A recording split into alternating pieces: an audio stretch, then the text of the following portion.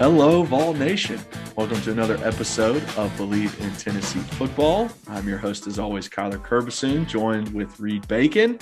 We got a good one today. We are doing the top 5 Vols over the last 25 years. We have a little bit different opinion, me and Reed, but I think everyone knows who we're talking about. So great conversation, great to reminisce about the great players that we've had at Tennessee. And I hope you guys enjoy. So let's start the show. Tie the game. Snap. The kick is in the air, and the kick this time is no, sir-ree. No, sir-ree. Final score: Tennessee 20, Florida 17. Pandemonium reigns. Loads up, fires long for the end zone. The pass is going to be caught by Tennessee. Tennessee wins! Caught it by Tennessee. Jawan Jennings. Jennings makes the catch in the end zone on the Hail Mary. Ball down at the 35, to the 40, to the 45, to the 50, to the 45, to the 40, to the 35, 30, 25, 20, 15, 10, 5. What did he do? All he did was score.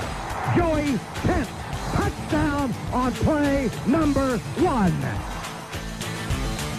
All right, so before we jump into the nitty-gritty of the podcast, got to shout out our presenting sponsor, Bet Online.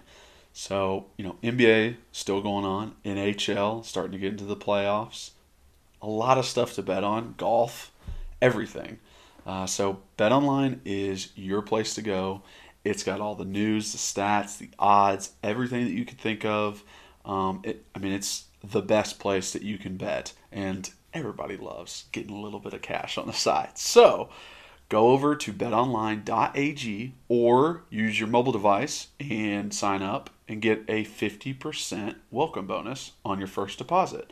So helping you out just for signing up, and it's free to sign up. So why not?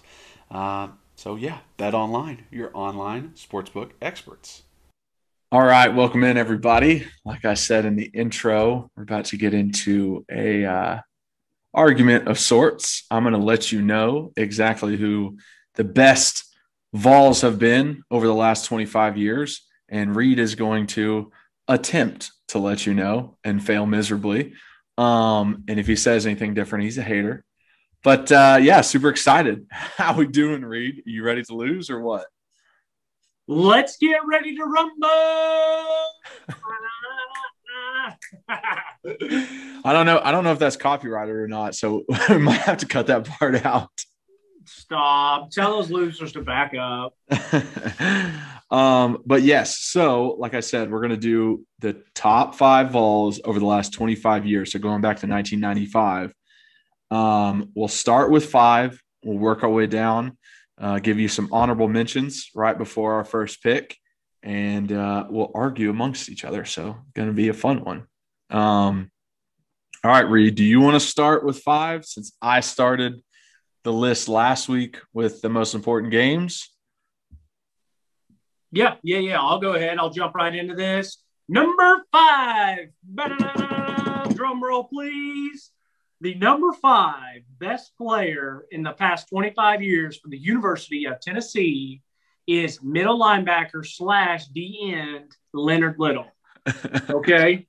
So jumping into this, I was like, I did a quick list of 5 people, and I was like, yeah, that's it. And then I was like, as I started looking back, I wanted to look at stats. I wanted to look at honors. I kind of wanted to look at different stuff, and it actually did change a little bit.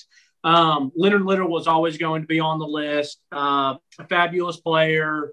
I do think it's impressive that he played middle linebacker and defensive end. He made some big time plays. One that comes to mind is the sack that he had against strip sack that he had against Alabama to win the game.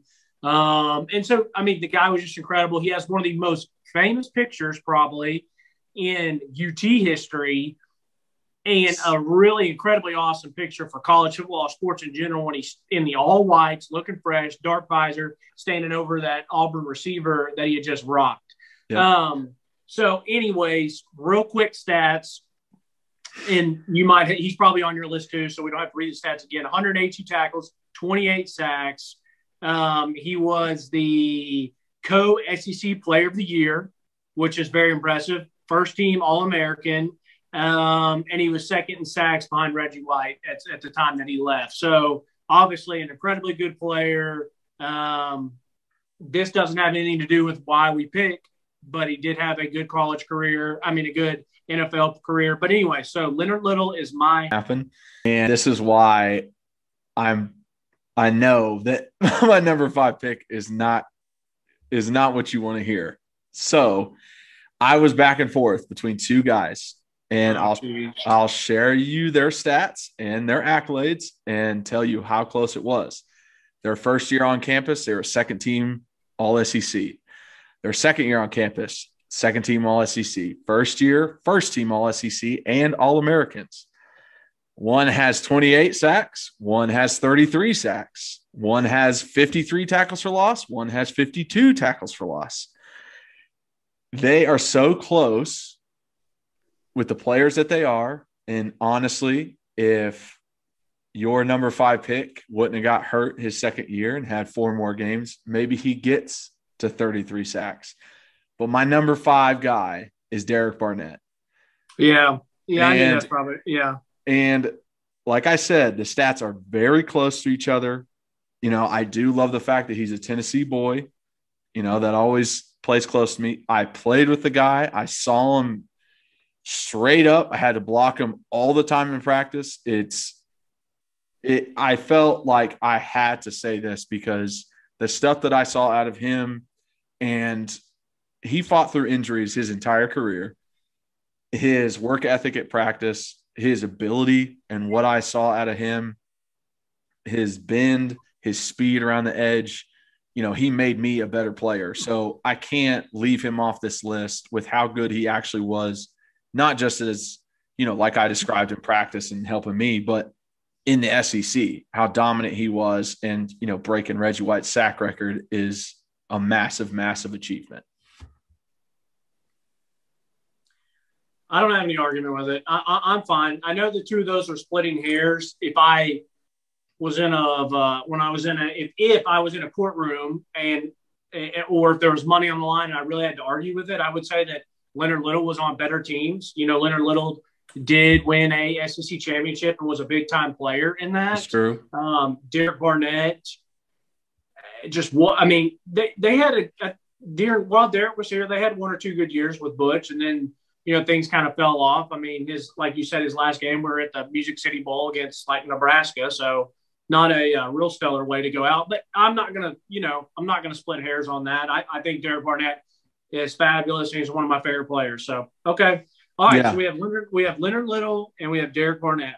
I kind of put into it, like, you know, if you're picking the other teammates that go with the guys, then it's like, well, Leonard Little had Peyton Manning, and, you know, it's like Derek Barnett had Josh Dobbs. You know, Derek Barnett had Butch Jones, while Leonard Little had Philip Fulmer in the late 90s. Both bad coaches, by the way. Well, one's got a national championship and the other doesn't. So one should have 3 national championships, and he only has 1. Totally understandable. But I'm just saying, obviously Leonard Little had some more help than Derek did. And, you know, one of my later picks, another, you know, reason why I picked him is because of the help he had too. But let's get into number 4. Who you got? Who's the next guy up?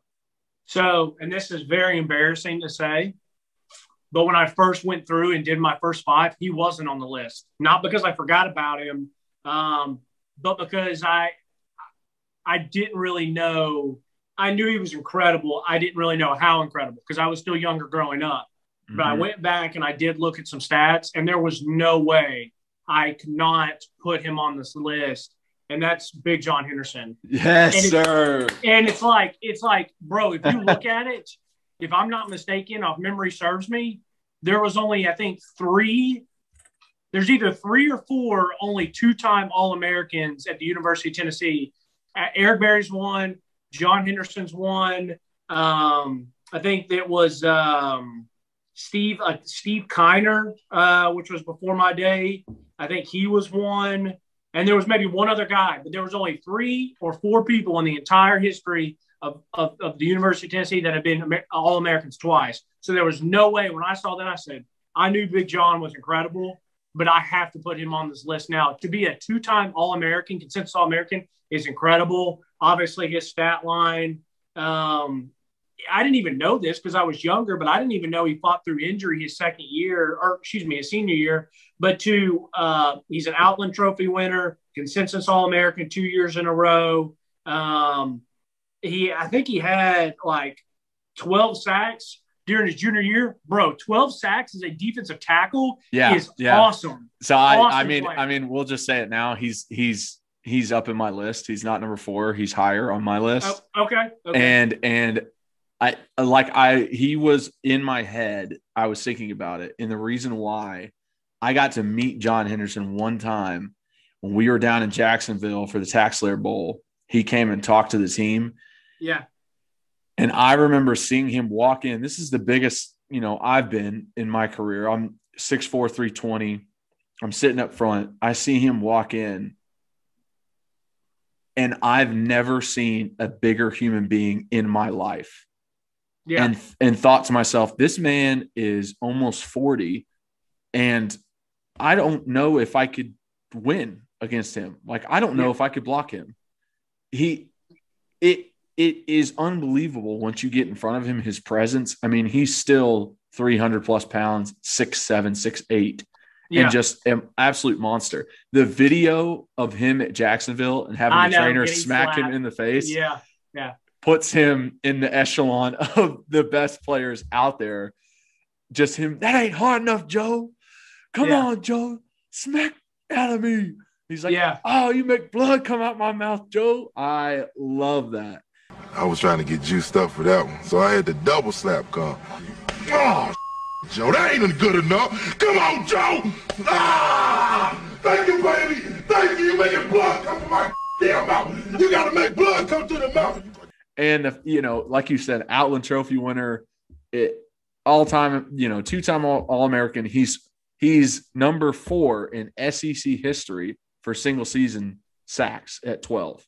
He's 4th as a defensive tackle. Right. He's also part of the 2000 team, which is when he won the Outland Trophy. They only rushed – they held all of their opponents to 817 yards rushing for the entire year. That's how dominant – that 2000 team was, and he was a part of that. Yeah, it was incredible.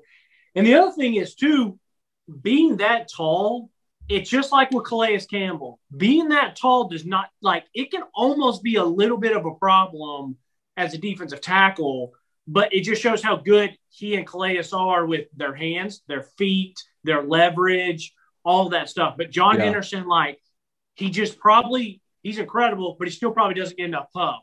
Because of some of these other guys on the list are going to get more pub. I would say Leonard Little gets more pub than John Henderson, maybe. For sure. And the other thing that cracks me up, bro, is that we legitimately had John Henderson and Albert Haynesworth on the same defensive line. That's insane. Literally insane.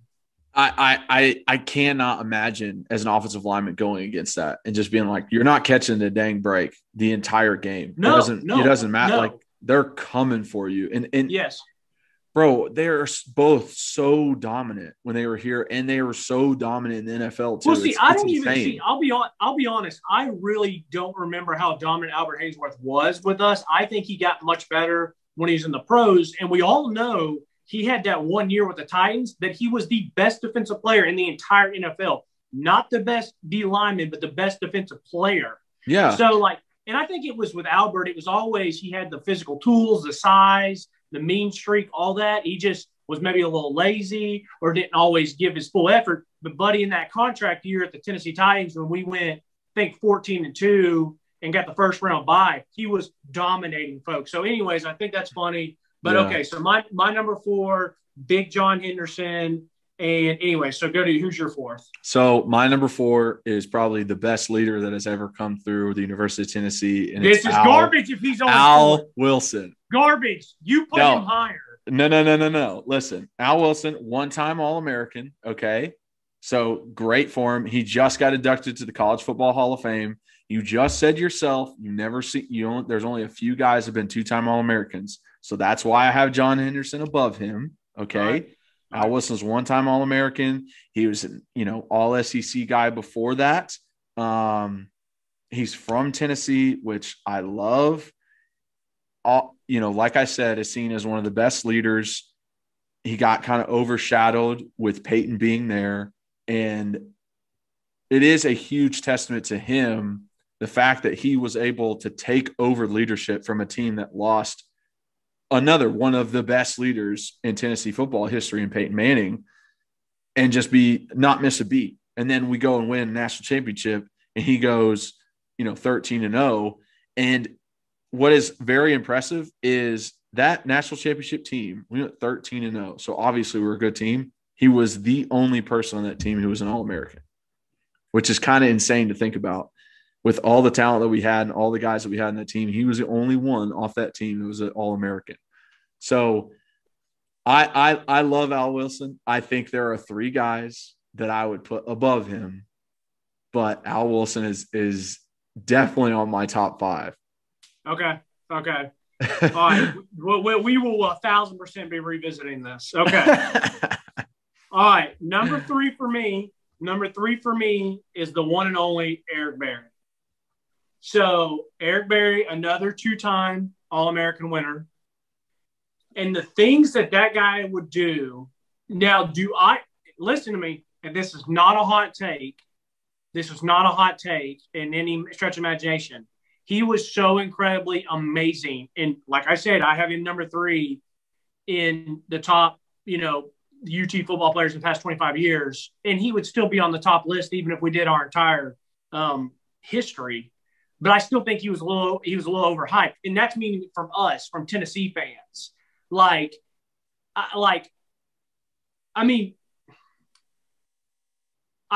He was amazing. Like, he was literally amazing in every aspect. When I was reading earlier today, everything that he won and all the stuff that he was up for, the awards are insane. Besides being 2 times All-American and SEC, the first team SEC, all this, and Outland Trophy winner or Jim Thorpe winner, all this. Like, all of his statistics are insane when you look at it. And it's like all the highlights that you would see, all the big hits, like, he deserved everything. He is one of my favorite people. He's one of my favorite players. I loved him in the NFL. You will never hear me say a bad word about him. I'm just saying, like, Tennessee fans, like, we act like he was, the greatest player ever here. But no, like, Eric Berry, amazing. Like I said, there's no even reason for me to read off everything because we'd be here all night. It's literally insane. Like I said, Jim Thorpe, the Lott Trophy, the Chuck Bednarik, All-American, started as a true freshman. Like, bro, he did it all. Like, he was incredible. Yeah. Incredible. Yeah, I mean, I completely agree. I'm just gonna keep going because obviously we're gonna have some similarities with the rest of our list. So I don't necessarily want to give away my whole list as I'm going. Yeah, that's fine. But let me say real quick too, I don't mean like overrated in a bad way. I'm just saying Tennessee fans like acted like he was, like literally the greatest thing since sliced bread or. Well, I mean, he was the greatest player since the early 2000s. So, we went 8 years and he was better than like every player we had since, John Henderson. Yeah. So that was like Tennessee fans, I think they were starving for it. And they were like, oh, wow, we look at this guy. And he's flashy. Yeah, maybe right? He's flashy maybe, too. I mean, he led the SEC and the NCAA in interceptions. Yeah, maybe you're right. I guess I just always remember, like, I don't know. You're right. Sometimes a Tennessee fan that, like, I guess maybe he did deserve every single pub and every single thing he got. I do remember arguing with people back in the day. They were like trying to argue me, like two ones I remember. Someone tried to argue me that Eric Berry wasn't as good as Taylor Mays. Well, I wrecked that. I absolutely dominated that clown in the argument. And it was so great on the NFL draft day when Pete Carroll could have taken him, and he literally took Earl Thomas from Texas over him. So that was funny. That's an indictment from your own head. So I said, break. No you guys way. are I said if Eric Berry played at Alabama, he would have been at the Heisman Trophy. He would have been a finalist because the media would have literally crapped their pants over him. Yes, for sure. for sure. And I mean, that's ridiculous. If Mark Barron was better, then why didn't he win SEC Defensive Player of the Year? Why did he not go 5th overall in the NFL draft? Yeah, like idiots. All right, I'm an idiot. Okay, so he wasn't overhyped, but you just get what I mean. Tennessee fans were just like, I mean, it's, you know. I understand. Yeah. So my number 3 is John Henderson, which we talked about earlier, how impressive he was, his size, his athleticism, you know, like you said, the ability to be a low player using your leverage at 6'7", 6'8" is insane. And just, I mean, so it just jumps off the screen. I mean, he dealt with ankle injuries his last year, which is, I think, the only reason he probably didn't go back-to-back in Outland Trophy and back-to-back in Defensive Player of the Year or SEC Defensive Player of the Year, just because of that ankle injury. I meant to say earlier when we were talking about him, I saw earlier looking at stats, he still against Alabama had like 9 tackles. And that senior year, he had like 9 tackles and like dominated that game. And then like his next best game, his senior year with the ankle issue, was Georgia. So it's like just stepping up in the big games. Yeah, exactly. It's like, all right, here we go. Wrap that thing up. We're going to play. Right. But yeah, John Henderson, number 3. I also think the lineman in me wants him higher than some of the others that could have been there. Like, you know, when you're trying to argue Al Wilson, like the lineman in me is just so impressed that he won the Outland Trophy and he, you know, 2-time All-American and all that kind of stuff. So, right. No, I understand. All right. Number 2, let's jump into it. Who is your number 2 Vol? It's Peyton Manning. Boom. And that's exactly who I picked also. So we can talk about it at the same time. Yeah. So now I'm shocked because I have no idea who your number 1 is. If you don't have Peyton as number 1, because I thought you were going to get mad at me for not having Peyton number 1. We all know Peyton Manning. We all know he's a sheriff. Personally, I do mean it. I felt like he was a little overrated in college from UT fans. Like, did he get screwed out of the Heisman Trophy? Yes, he got screwed out of the Heisman Trophy. Was he still incredible for Tennessee? Yes, he was still incredible for Tennessee. But his aura grew because, like, his aura was amazing because people did love him, but it had to get bigger and bigger and bigger after he went to the NFL and did what he did. Yeah. Now, I can't. I'm not going to argue that for facts because I was alive at that time, but I was just starting to remember stuff. Like, honestly, the first season I really do remember is the national championship year, which is really cool for me. But, like, you know, like, for the things about Peyton Manning for me is, like, you know, he never beat Florida, and that's tough. Like, that's a tough pill for me to swallow. Like, that's one of the reasons why I have him at 2. I mean, he has 6 losses in his entire collegiate career, and 4 of them are to Florida. Yeah. Who are the other 2 for? 1 against Bama, 1 against Georgia. No, I think 1 was a Bama and then 1 was a bowl game.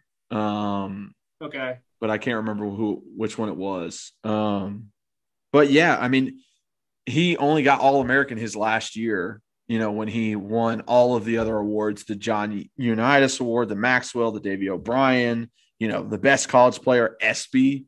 He won that in 97.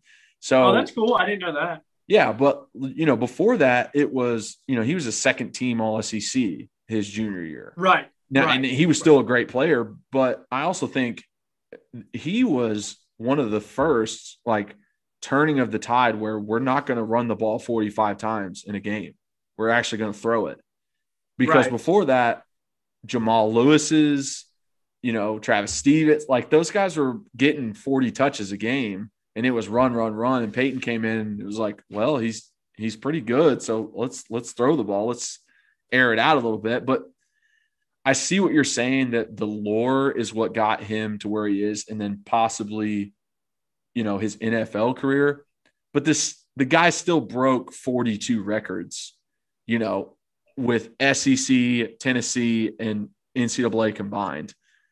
He still, when he graduated, was number 3 in all-time yards and 4th in all-time touchdowns in a career. So it's not like the guy wasn't great. He was still great, but not beating Florida, not really getting all the accolades before his last year. The only one, if I'm not mistaken, he only won one SEC championship. Is that correct? Or did he win two? I believe you're right, because I think it was only 97 versus Auburn. Auburn, right. And this is probably going to help your list, but I read that at halftime they were losing, and the reason they were able to come back is because of a junior middle linebacker in Al Wilson's halftime speech. Yeah. And crying in front of the team, saying, "I've never won a championship in my life, and I will die on this field to win for you guys." Right. So, I mean, that probably helps your argument more than, Peyton Manning being up at the top or at the number one spot. So, yeah. And the funny thing is, and people say this is a homer in me, I didn't like Peyton Manning for the longest time because I was tired of hearing all the chirp, chirp, chirp, chirp about him. And then for me as a Tennessee Titans fan, and he went to Indianapolis, it was sickening growing up. And you walk into a Weigel's gas station, a Pilot's gas station, a Mapco in Nashville, in Knoxville, in the Tri-Cities, and there's Tennessee Vols stuff. Sometimes there wasn't even Titan stuff, and then there's Indianapolis Colts stuff. Yeah. And it's like there were more Colts fans in the state of Tennessee because of him. And I get it. That's fine. You can do that. I'm just saying as a younger kid growing up, like, it used to piss me off. And then he used to always dominate the Titans. But I'll be honest with you. I argue with people that Peyton Manning is, as of right now, someone might argue Aaron Rodgers. Some definitely might argue Patrick Mahomes. Obviously, people are going to argue and say Tom Brady. I still consider Peyton Manning the greatest quarterback to ever walk the planet Earth right now. And my and my argument is very, very simple. He was incredible in high school. He was very, very good in college. Should have been a Heisman Trophy winner. He was an All-American, and then he went 5-time MVP. To my knowledge, still no one else in the NFL has done that. 5-time NFL MVP. All the records, all everything. He didn't have Bill Belichick. If he had Bill Belichick in some of those defenses, I think he would be as accomplished as Tom Brady. And the other thing is that people never talk about is Peyton Manning changed the game on how quarterback is played. People act like it's so normal now, but people were not going to the line of scrimmage and doing all those checks and doing all that stuff. He is the first person to do that, and now it is a way of life. There's high school kids doing that crap. No one did it before Peyton Manning, and that's why I say he did it at every level. If your argument is Tom Brady, Tom Brady split time at freaking Michigan. And then, yes, he is the most accomplished. Yes, he does have the most Super Bowls, but I do believe it's a team game. And I do think Bill Belichick, in my opinion, is the greatest NFL coach of all time. So it's like, if Peyton Manning had that, he would be racking up the rings too. Plus, he had the major neck injury. I get it. Tom Brady had an ACL, but ACL is a lot better to come back from than a neck injury. Anyways, soapbox, whatever. I'll get off the soapbox. But I'm surprised. I thought you were going to maybe have Peyton Manning number one, and I was going to argue why he wasn't. Yeah. But anyway, so Peyton Manning's number two for both of us. I'm going to be honest with you, bro. I'm shook. I have no idea who your number one's going to be. So you know who my number one's going to be for sure. Yeah. I mean, you know. I know who your number one is? Yeah. You're just not thinking. Oh, it's going to be you. No, bro. I am not that conceited. Jeez. Well, I mean, obviously, I thought you might need a joke, but wait, I'm not thinking. Okay. Anyways, well, we're going to put a pause here, and we're going to do our two honorable mentions before we name number ones. Yes. All right, go ahead with one of your honorable mentions. So, I mean, I kind of alluded to it at the beginning, but, I was going back and forth between them. But Leonard Little is, an honorable mention for sure. It was definitely back and forth between him and Barnett, and I gave it to Barnett because I played with the guy and saw him firsthand and the sacks. But yeah, like you said, Leonard Little, just one of the scariest dudes out there. I remember when I was at UT, our video coordinator showed us tape of Leonard in practice, and he just wanted to show us this one thing. And it was like one-on-one drills with the tight ends, like defensive ends versus tight ends, That's like run blocking. And apparently they went against each other. The tight end like beat Leonard a little bit, like reached him or whatever the drill was. And Leonard was just like, run it back, get down. We're doing it again. Like, would not let him leave. Like, no way am I going to step away after losing. And I see this film. Leonard takes off, lifts up underneath this guy's shoulder pads, like right in the chest plates, drives him back and dumps him over a water cooler. Literally dumps him like over this standing water cooler, just onto his back. Like cliche movie type stuff. Yes. Like you don't see that. Like that's fake. That's like for the cameras, but he literally, I did it. I saw the film of him doing it. Dude, we need to try to get that film, bro. That'd be sick. Yes. And he was just such a dominant guy. And like I said, he had a knee injury his second to last year where he missed 4 games. I mean, 4 games, the guy had like 7 or 8 games with multiple, or I think 10 games with multiple sacks. So it's like, he probably could have broke Reggie White's record if he had that. So yeah, I mean, I can't in good conscience not mention him in at least an honorable mention here. Yeah. Well, I not that I don't like the guy.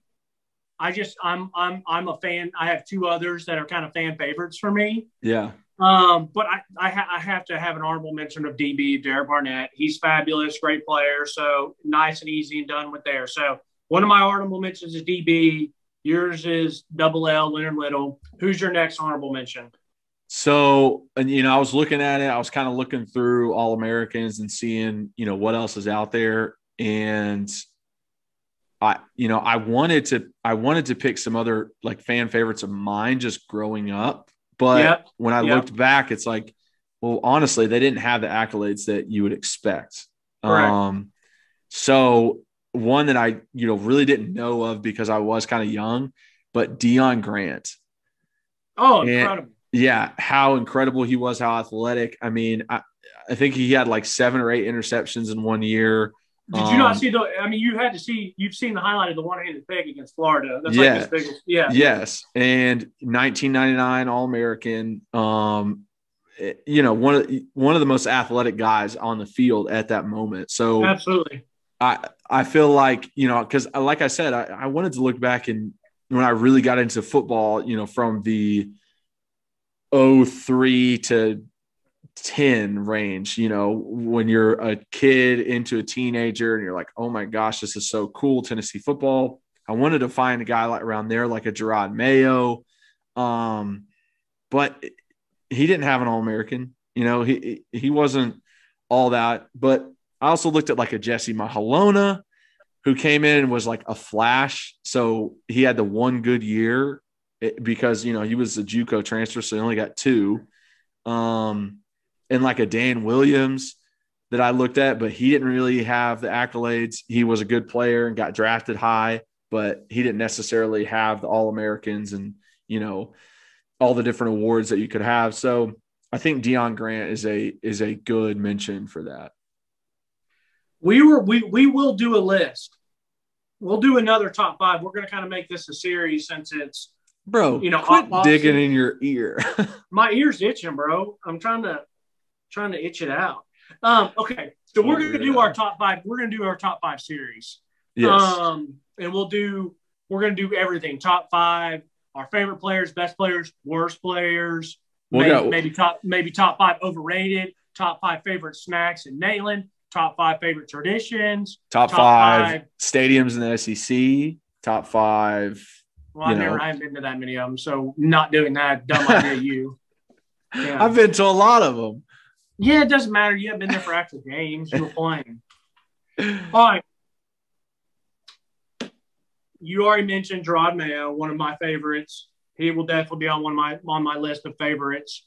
But I can't put him over Deion Grant. And I actually had another sneaky one, but I'm going to wait and bring him up on my favorites because the funny thing is I couldn't stand him in a way when I was younger.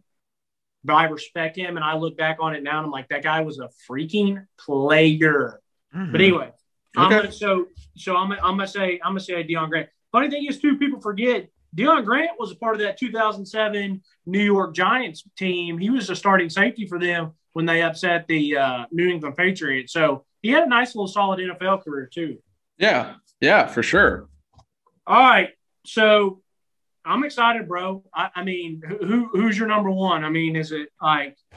I mean, it was a guy on your list that you put lower, but my number one is Eric Berry. Oh.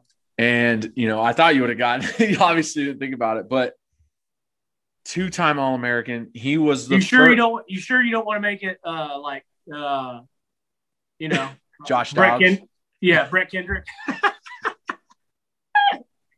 Shout out Brett, man.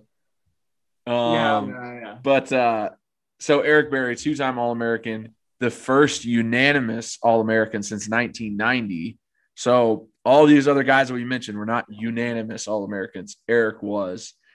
The Jim Thorpe Award winner. I mean, all the interceptions. When he graduated, had the most interception yards in NCAA history at 494. He was a three-time All-SEC player. He was also unanimous All-American on the 2008 5-7 Tennessee Vols. Philip Fulmer's last year. That is when the guy was his best, is when Tennessee was seen at its worst in the past 20 years since then. And he still balled out. Imagine being that dominant on such a bad team, and he was a unanimous All-American. He could have left and went to the draft. His whole coaching staff changed, and he stayed. He stayed for another year, was there in 2009 with Kiffin, and was just as dominant, just as great of a player, and, character of the guy also. Just incredible.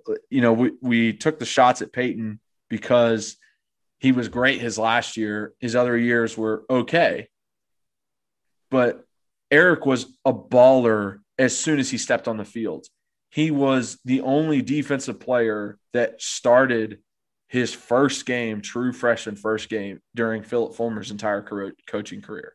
He's the only one who did that. So, and he's an amazing person. Like you said, the dude gained weight while he beat cancer. I mean, he's a freak.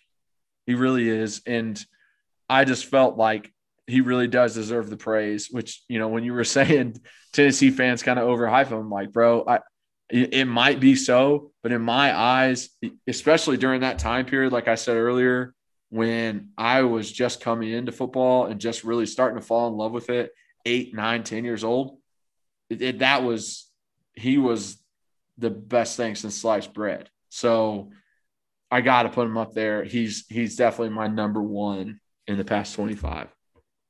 So a couple cool, I love EB. It still really does bother me that he kind of just faded out of the NFL. And that dude is just such an OG that, he probably maybe did get some calls and was just like, I'm good. If it wasn't what he wanted, I don't know that for sure. I'm just taking a guess. He's just that own dude. He just does his own, in a way, he's kind of like a Marshawn Lynch where they just beat to their own drum in their own way. And so it bothered me a lot, that, it tore his Achilles, and I hated that because that was right after he came back from cancer and had a really good year. And then it was that year that the D Ford was lined up in the neutral zone and cost the Chiefs a chance to go to the Super Bowl because he was on that team. But then they release him.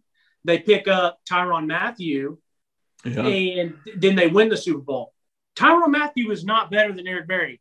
I'm just going to say it right now. They're very comparable. But if I say that I thought Tennessee fans were a little, and that's just the power of Tennessee, man. They're one of the best fan bases in the world, but they can definitely be annoying about stuff. And I am a Tennessee fan. But if Eric Berry was, in my eyes, maybe a little, I'm not even going to say it because I'm not going to say it because he wasn't overrated. But even if I loved him, but I felt like Tennessee fans, I'm like, all right, guys, just leave it alone.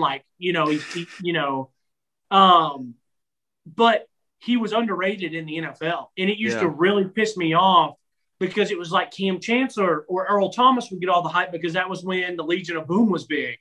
Bro, Eric Berry was out there balling on people, and he was like a mix between the two of them. He could lay you out like Cam Chancellor, and he could cover like Earl Thomas. And so it really bothered me that, like, he just didn't get the pub.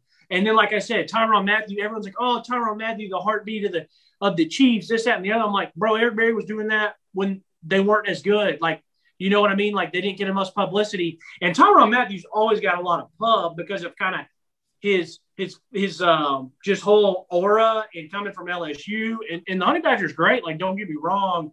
But, man, and then when they let him go and he didn't get picked up, when Eric didn't get picked up by somebody else, because I was really hoping he'd go ring chasing and it would have jumped on with, like the Packers or like a Saints or like one of these other teams. But I love Eric. I think he's, like you said, beating cancer, coming back, balling out.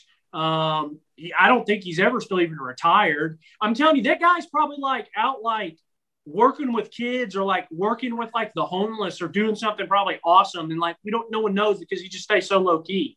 Yeah. So, anyways, I can definitely ramble on about him all the time as well, because, I'm right there with you. I love him. But anyways, let me get to my number one. And there's really, in my opinion, because I am biased, he's my favorite football player of all time. He's my favorite athlete of all time, but Al Wilson's number one. And the reason Al Wilson is number one. You're also a linebacker at heart, so. True. Well, actually, no, I'm like a nose tackle at heart. That's what you really want to be. Dude. And I heard this from three people. I heard this from T. Martin himself. I heard it from Jamal Lewis. And I heard it from John Chavis' son. All three of these people, all at separate times, all told me that if it wasn't for Al Wilson, we know they wouldn't have won a national championship. Granted, that's not shatter breaking, but they all told me that because of Al and how he brought that team together, that they were better when they lost Peyton Manning, because everything was about Peyton. Everything was about Peyton.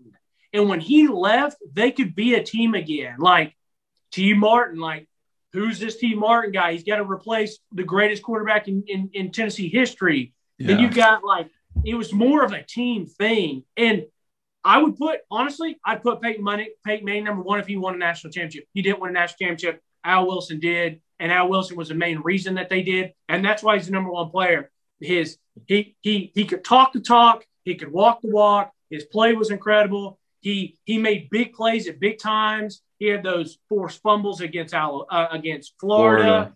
Three of them. Everything that he did was all of his big highlights and big stuff was all in big time games and big plays. And like I said, I am biased because I would literally I love the guy.